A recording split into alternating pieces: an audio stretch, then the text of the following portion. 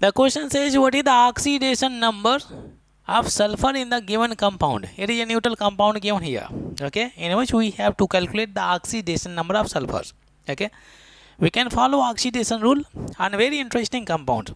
Okay, we have Na2, it is S4 and O6 is there. Since it is a neutral compound, is equal to 0. How many sodium? 2 sodium.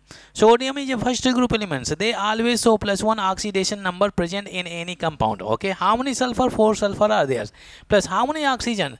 You can see 6 oxygen, and each oxygen is what? -2 is there. Simplify.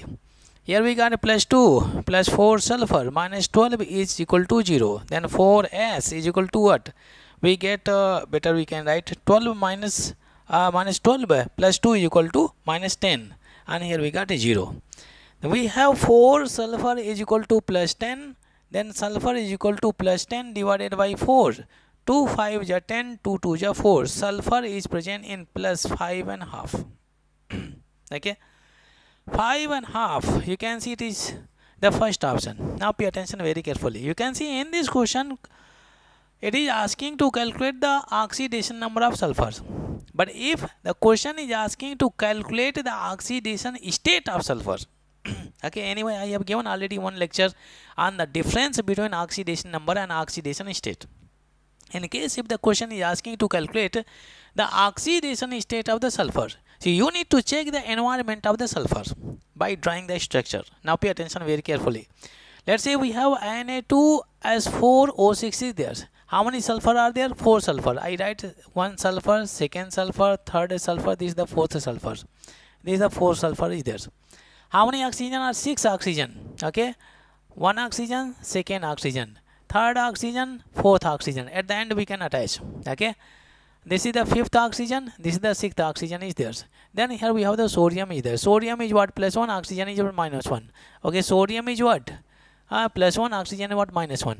Okay, and we can connect this sulfur. Now if you look at the environment of each sulfur, so you can see these 2 sulfur, central sulfur, are having different environment, and at the terminal sulfur you can see this sulfur and this sulfur, terminal end to end, you can see they are having different environment. As the environment of the central element, yeah, any atom changes, their oxidation state changes. Okay, oxidation state will change. Now you can see this oxygen is what? -2, this oxygen is what? -2, and this oxygen is what? -1. So -2, -2, -4, -5. You can see this sulfur is present in +5 oxidation state. Similarly, this sulfur is having same environment as this one. Similarly, it is also present in +5 oxidation state.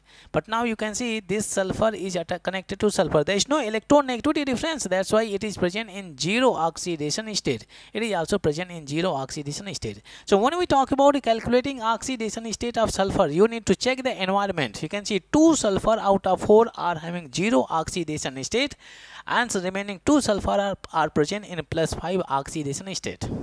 Okay, and in case if it is asking to calculate oxidation number of sulfur in the given compound, we are getting 5/2. That is the correct choice.